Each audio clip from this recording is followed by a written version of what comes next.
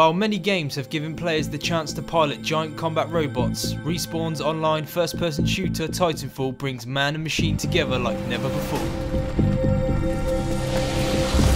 allowing pilots to embark and disembark seamlessly from their mechs. Control transferring to pilot.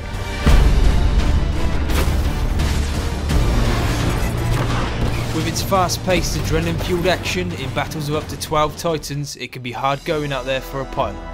So for those of you in need of a little extra inspiration in battle, or maybe you just enjoy giant humanoid robots, join us on Sci-Film 7 as we count down the top 7 pilotable mechs in movies.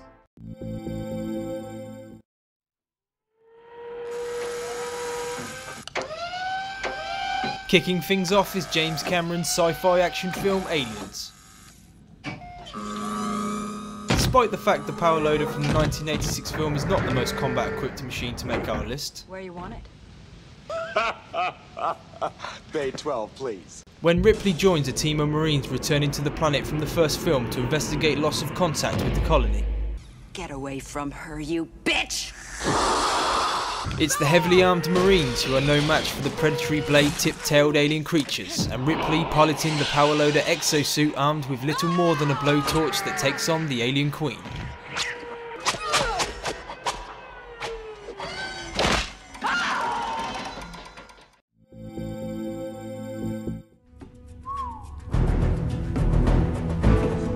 They aren't much to look at, are they? Well, we didn't build him to do pretty things. In 2008 Starship Troopers 3 Marauder, Rico leads an elite team of troopers on a rescue mission to Oscar Miguel 1. A planet in the Arachnid quarantine zone, Rico and the other 6 Marauders enter Bugtown using the Federation's new battle suits. Equipped with flamethrowers, dual machine guns, and the love of Jesus Christ, they attempt to defeat the Arachnid warriors and rescue the 2 survivors, Holly and Lola.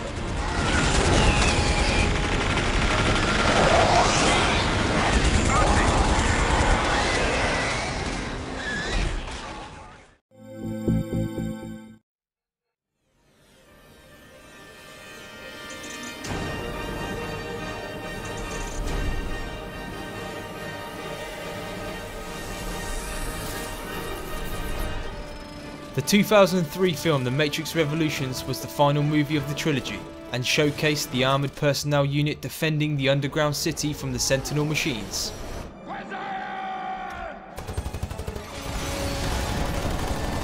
The APU consisted of 350 hydraulic powered battle suits designed for combat and defence of Zion.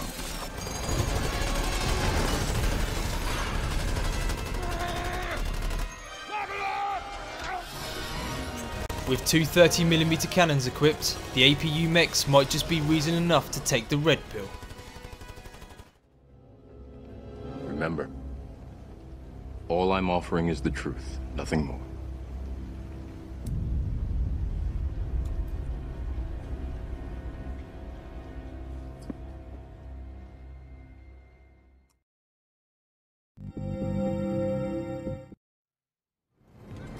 2009's Avatar, set in the mid-22nd century, humans are mining a precious mineral on the inhabited moon called Pandora. When the native inhabitants, the Na'vi, refuse to evacuate a sacred site, war breaks out between the native clans and the human RDA private security force. Not for the first time towards the end of a James Cameron movie, a human in a mech faces off with an alien species when Colonel Miles jumps into an amp suit. The AMP stands for Armoured Mobile Platform.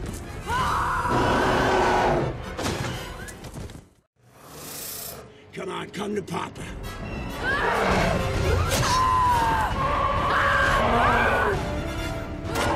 This time though, roles have reversed as Nateri of the Na'vi and then Jake Sully's Avatar fight with what seems to be the real monster of Pandora.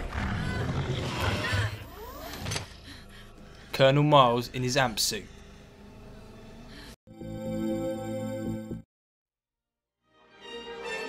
Making it into our top 3, Robot Jocks, a 1989 post-apocalyptic science fiction film set 50 years after a nuclear holocaust.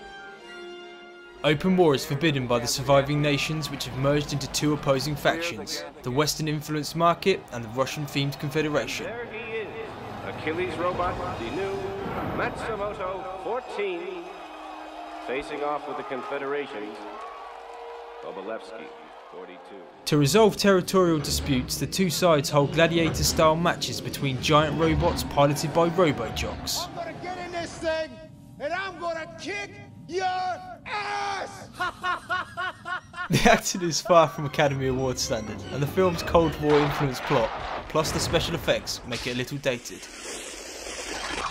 But with espionage, genetically modified pilots, and stunning robots armed with some of the most surprising weaponry, it's well worth its number 3 spot on our countdown.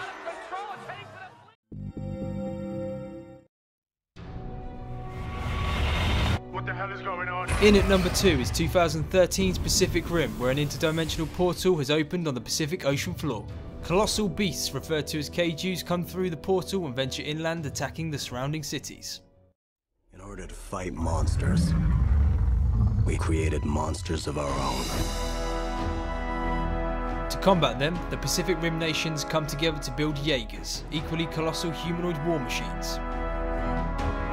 The biggest mechs to make our countdown, the huge Jaegers are usually piloted by 2 people whose minds are linked to share the overwhelming mental load of operating them.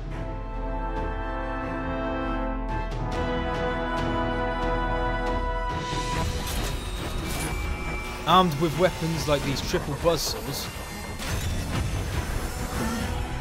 and retractable swords, should these gigantic mechs have been number 1 on our list? It is pretty cool. Indeed they are pretty cool, and it's hard to find something not to like about these mechs, but perhaps the names Striker Eureka, Coyote Tango and Gypsy Danger could have been better.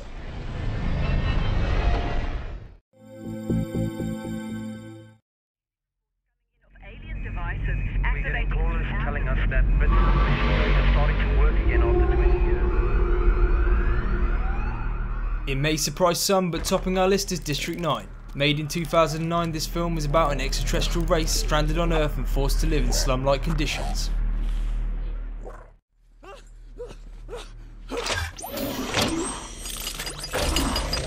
Hey, come on, get up, I'm gonna get you out of here. I'm gonna get you to the dropship. While smaller than most on our list, this alien mech-suit packs quite the punch. Armed with a plasma gun, machine gun, and the must-have for any giant mech, shoulder missiles.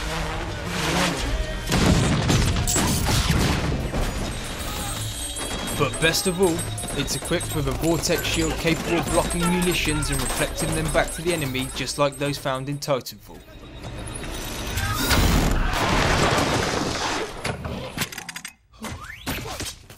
Agile, yet powerful.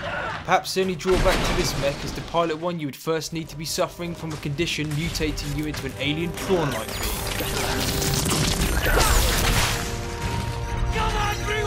Still, with the ability to fire livestock at your foes, well worth it in our book.